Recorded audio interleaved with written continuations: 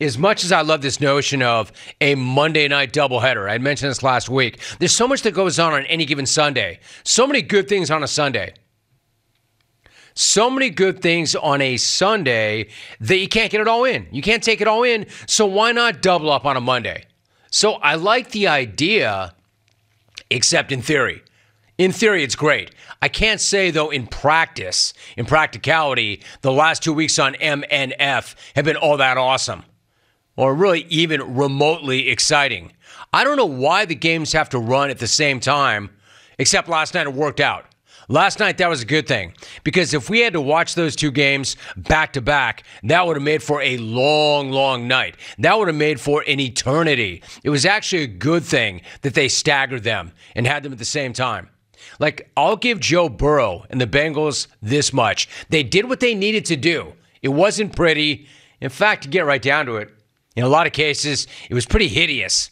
But they were under more pressure than any other team last night, and they went out and they got it done. They accomplished their mission. Mission being, avoid 0-3. Mission being, avoid 0-3 with a hobbled Joey B. Ideally, avoid 0-3 without Burrow further bleeping up that already bleeped up calf. And Cincinnati did succeed in doing so. They made it out of that game 1-2, and no significant Burrow setbacks. I can hear the sighs of relief coming from the Natty all the way out here in Orange County. All that said, Joey Burr is kind of a rough watch right about now. Now, all the credit in the world for putting himself out there. He knew they couldn't go to 0-3. He's not himself. He's not 100%. Joe Cool, though, right now is more like Joe Cold because of that. He simply does not look like himself or anything close to himself. And the Bengals offense does not look like itself. But that did not stop him from slinging it 49 times last night. Ugly as it was for most of that game, you got to give this guy credit for grinding it out, for staying in the fight, for gutting it out. Was it worth it? Was the risk worth it to Cincinnati? Well, obviously yes, because they won.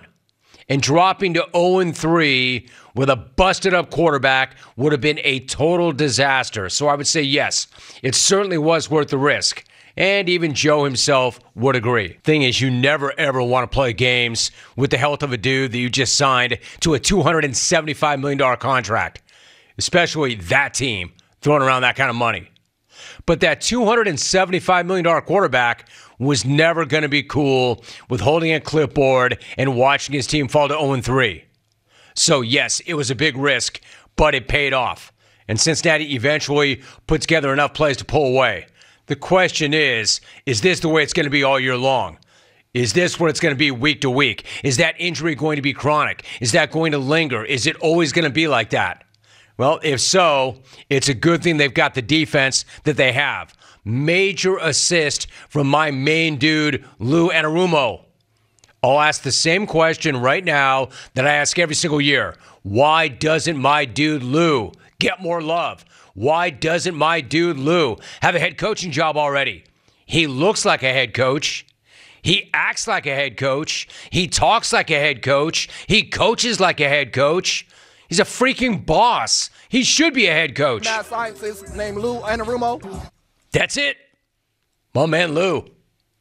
Except Bengal fans certainly is not complaining that he is still their DC. It's a good thing. It's a really good thing, especially with Joe banged up.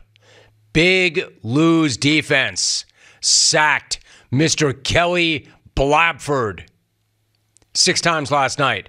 Held the Rams to 1 of 11 on third down. That's unbelievable. Snagged a couple of picks.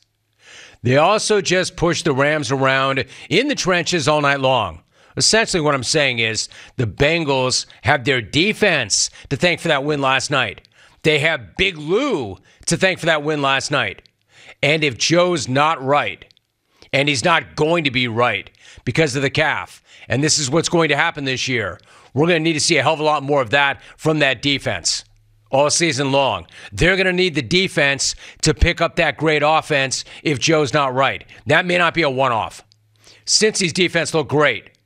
It looked great, but not quite good enough to cover the spread. Do you feel me?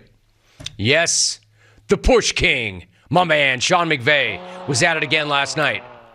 Although at least he didn't kick any unnecessary field goals this time around. So thankfully, we will not have to sit through any more word salad pressers about how he has no idea what the point spread actually was. Whatever you say, all I know is you keep jacking up our people's bets.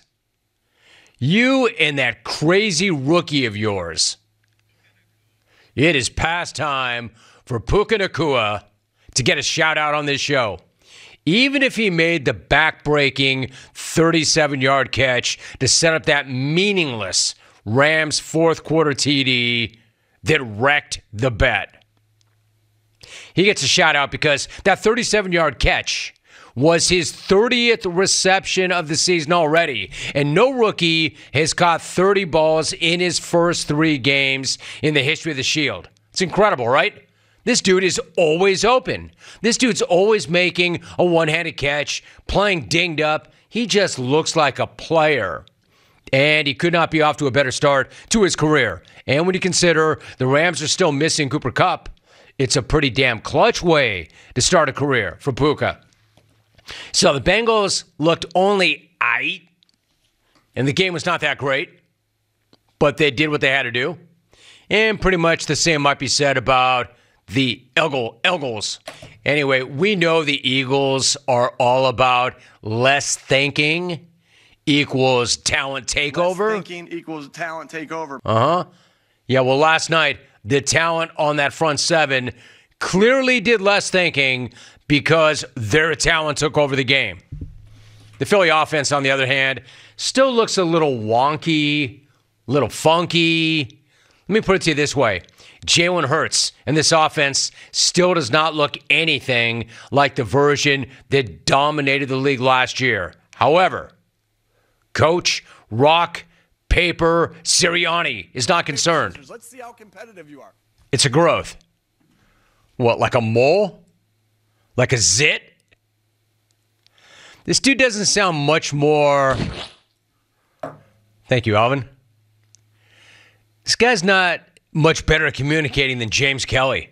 I don't know how it is that he's such a good coach, because he is a good coach, and they obviously respond to him. But he's no more articulate than James Kelly. That sounds like something James Kelly would say during big head bets. They better be in a growth process, because they're definitely not playing their best ball yet. Not offensively, but I will give them this. Their most dominant play from last year still works. Their most dominant play from last year is still their best offensive play. It might be the most unstoppable play in the NFL right now. In fact, I think that the tush push is becoming a candidate to join the other jungle undefeateds. You know, right there with sex With me. Father Time, diarrhea. The tush push is freaking money. However, the fake tush push is the opposite of dinero. The tush push is a candidate to join the undefeateds, but the fake tush push is one of the ugliest plays I have ever seen. True. Pretty gross. Troy's right. Why would you show that play in the fourth quarter of a sleepy 22-3 game in Tampa? The fake push had to be the Eagles' secret weapon, right? You got to save that one, not use it essentially in garbage time. Why would you show anybody that there?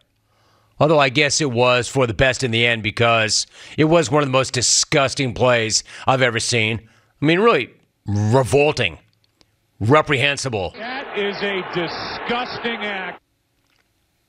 And an insult to the real tush push.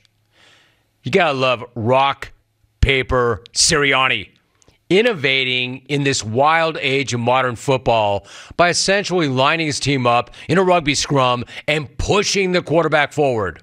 Sometimes it is the most simple ideas that are the real genius. Or as Sirianni himself would say, less thinking equals talent takeover. Less thinking equals talent takeover.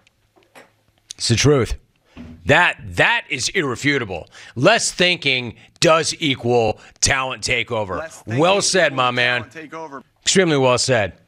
Now, the silver lining in all of this, and there is some, the fake tush push was the ugliest scene from Monday night. That's it.